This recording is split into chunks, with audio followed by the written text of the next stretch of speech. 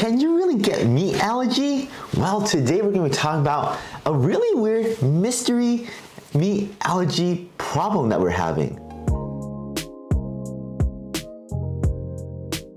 Welcome back to my channel. I'm Dr. Micah, board certified integrative rheumatologist, and today we're going to be talking about something really weird.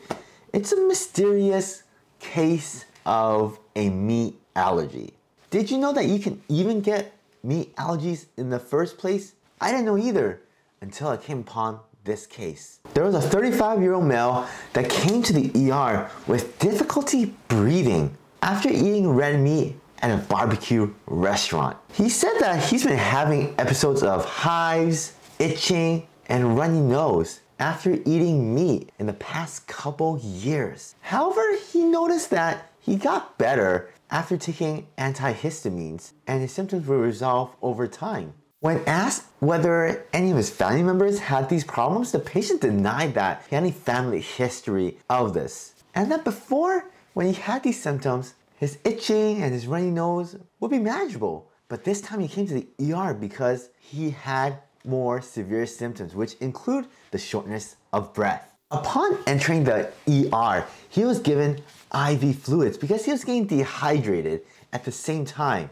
he was given antihistamines and steroids to minimize his reaction. He said his symptoms were consistent with his previous allergic attacks because not only was he coming with shortness of breath this time, but he was having the itching and the hives and the runny nose at the same time.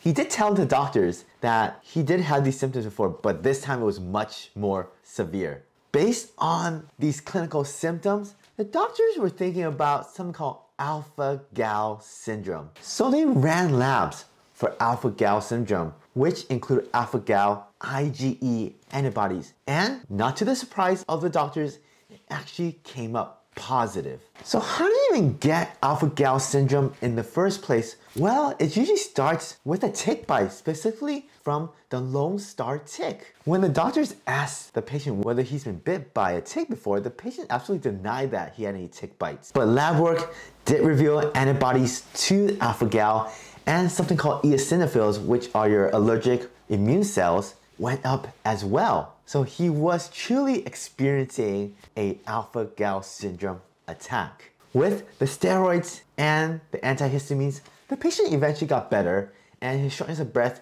did resolve, and he eventually went home as well, knowing that he has a new diagnosis called alpha-gal syndrome. What's unique about alpha-gal syndrome is that symptoms can happen 3 to 6 hours after ingesting meat, whereas other patients with food allergies get the attacks quite immediate. What is alpha-gal in the first place? Well, alpha-gal is a sugar molecule that can be found in mammals and especially in red meat.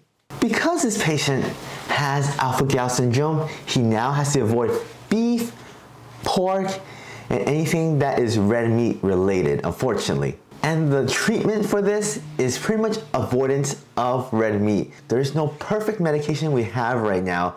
Of course, if he ate red meat, he can take antihistamines and some steroids to relieve his symptoms, but that's not the ideal situation. This patient's lucky to be alive because he went to the ER with shortness of breath.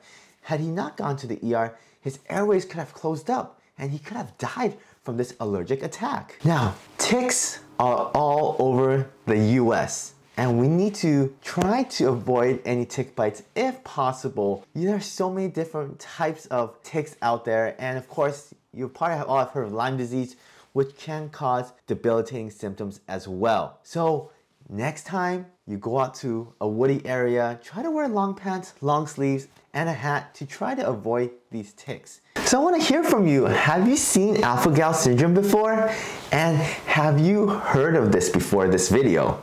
So please comment below, hit the like button, and subscribe to my channel if you want to hear more content just like this. And don't forget to watch my next video if you want to learn more about integrative medicine and autoimmune diseases. See you next time.